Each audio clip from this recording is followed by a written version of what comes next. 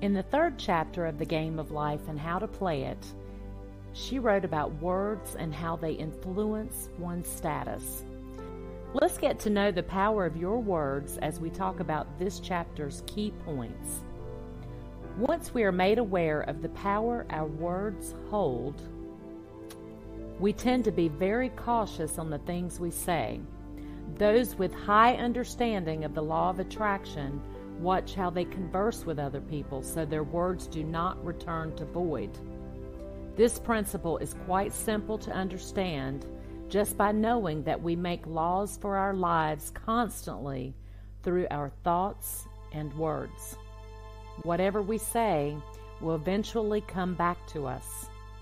This chapter also tackled the logic of superstitions.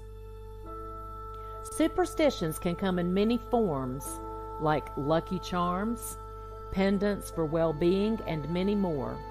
This logic states that the charms, horseshoes, or rabbit's foot actually have no power, but our words and belief in it does. Since we speak about how lucky it is and believe it, we create expectancy in the subconscious mind and attract a lucky situation. An example of this is the man who kept on saying he always misses the car. He felt like every time he stepped out, the car is already gone. He was like this for many years.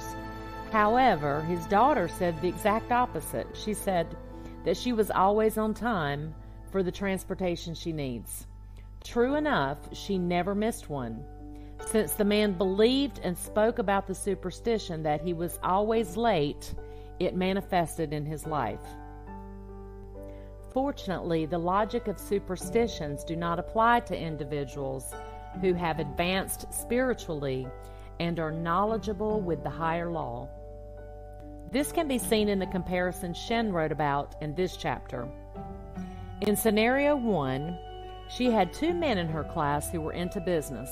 During the first months, they were successful but ended up failing after the next. They assessed their situation, and Shinn found out that instead of making their affirmations and looking to God for success and prosperity, they were believing in the lucky monkey they both had.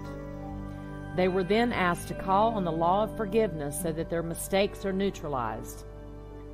On the other hand, scenario 2 is about a woman who saw a horseshoe out of the blue one day. She picked it up and said that it may be God's sign for her to keep her faith up. She was filled with joy and hope, and later on made a wonderful demonstration. Both of these scenarios have lucky charms involved, but they have 2 different endings. One was failure, while the other was success. What set the 2 men for failure wasn't the lucky charm, but the fact they were depending on the monkeys alone. While the woman recognized the power of the horseshoe that was made possible through God. This means that we don't necessarily have to throw away our lucky ornaments, but instead recognize that its power comes from the one and only God, and the object simply gives a feeling of expectancy. Florence Scovel even became very personal as she shared that coming to terms with this principle was hard for her too. But later on, she understood that in order to change in the subconscious, she must first believe and assert that there is only one power in this world, and that belongs to God. Through this, she was convinced that there aren't any disappointments but only happy surprises. She also stated that fears give way to the belief in 2 powers, as good and evil instead of one. As God is absolute, there can be no opposing power, unless man makes the false belief in evil for himself. The law of non-resistance was also mentioned in this chapter through the story of the woman who feared ladders. She always insisted that she's never going to pass under a bridge in her lifetime. But Shinn said to the woman, "To show you believe in only one power, God, and that there is no power or reality in evil, walk under the next ladder you see. So no matter how intimidating it was for her, she did it, retraced her steps to confront the ladder she had avoided. But the ladder had vanished. This teaches readers to face a situation fearlessly and expect it to fall away on its own. Since we're talking about the spiritual realm, it is important to know that invisible forces are constantly working for a man who consciously or unconsciously pulls the strings. Our words have three main purposes: heal, bless, or prosper. Whatever we say, we also attract. Those who always release words of sickness are bound to attract it, while those who speak of abundance will experience no lack. This is the same for the diseases we have. Even a metaphysician knows that all disease have mental correspondence. Every disease is caused by a mind not at ease.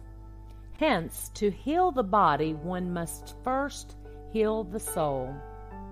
Our body can be cured and transformed if only we save the soul or the subconscious mind from negative thinking.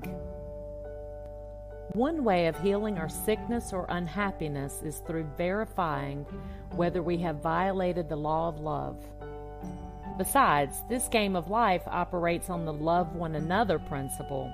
For instance, this woman who has a skin disease got kicked out of her job because a man was jealous of her and plotted against her. Naturally, the woman felt bad, but instead of acting based on this feeling, she spent silent nights and prayed to God that she may not hate the man. She did this for 2 straight nights, and on the 3rd one, she got healed from her skin disease.